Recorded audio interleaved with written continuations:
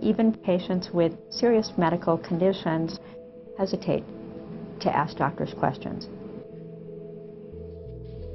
I treat primarily patients with congenital heart disease, that is, structural heart defects that they've had since birth.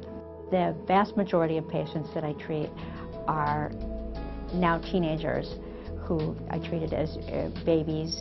They're usually serious, quiet, and not prone to ask questions. One of the most important things to get them to talk and to get them to ask questions is to see them by themselves without their parents. A patient that I have, a young woman, said to me, "Here's what I've been wondering. Will I ever be able to have children with my heart condition?" And, you know, she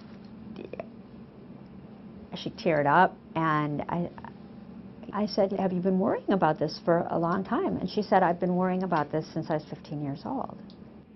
I said, "Yeah." She said, "I can't tell you what a relief that is."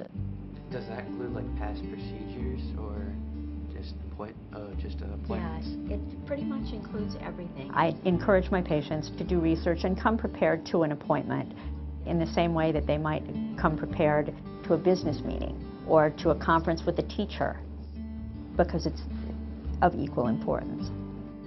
I have a wonderful doctor, and I come with my little list of questions, and I'm a doctor. I do it because otherwise when I'm there, I'll get nervous and I'll forget to ask, and then it'll drive me crazy when I get home. If I have to do that, you probably should do that too.